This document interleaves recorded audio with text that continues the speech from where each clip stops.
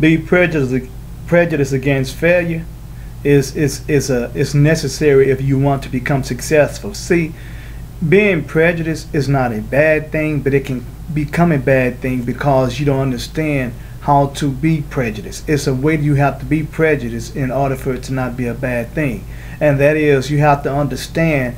You have to understand what the word prejudice means. Becoming uninformed or having an uninformed opinion, and because of that, not liking that which you are uninformed about. Becoming having a prejudgment about the way you think something is, but yet not having a whole fact about the way it is.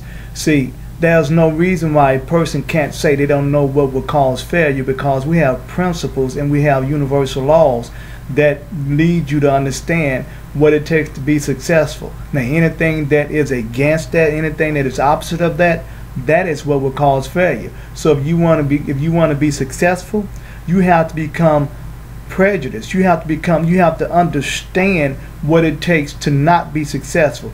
Those are the things you have a formed opinion about, and then you can become prejudiced against doing those things.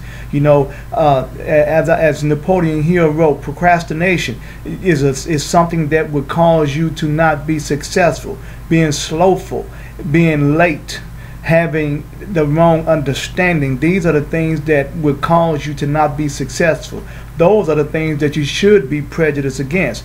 Anything that causes you to not be successful, those are the things that you should be prejudiced against. The people that you be around that are negative, the areas that you go around that are negative, the areas that you go around, or the people that you go around, or the places that you be that are against success, those are the things, that environment, that atmosphere are the things you are supposed to be prejudiced against if you want to be successful. TyreeThomasJr.com.